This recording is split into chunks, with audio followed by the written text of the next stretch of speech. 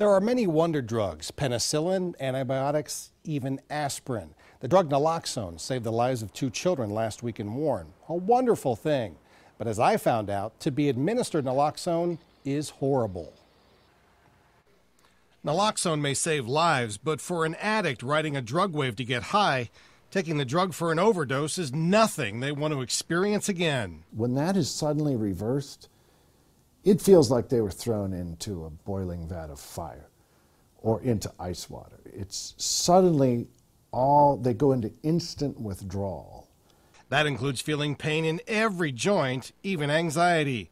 Project Dawn made naloxone available in Ohio with no prescription necessary, starting last summer. Hometown Pharmacy says the drug costs $60. Some insurance covers it, some don't.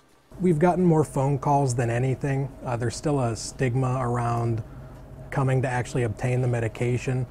A lot of people might not feel comfortable admitting that their family member is in a position to need it.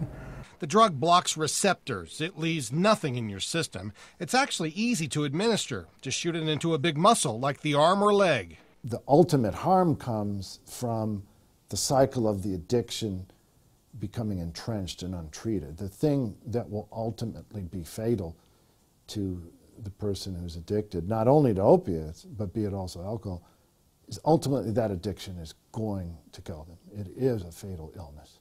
Already, law enforcement has used it around the Mahoning Valley and saved lives, which would have been lost without the drug on hand, such as the 70 who died in Trumbull County from overdoses last year.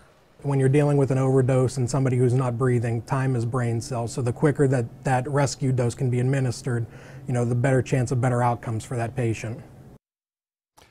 Ohio Department of Public Safety records indicate naloxone was administered more than 12,600 times around the state last year. Fatal drug overdoses, the leading cause of accidental death in Ohio, above even car crashes.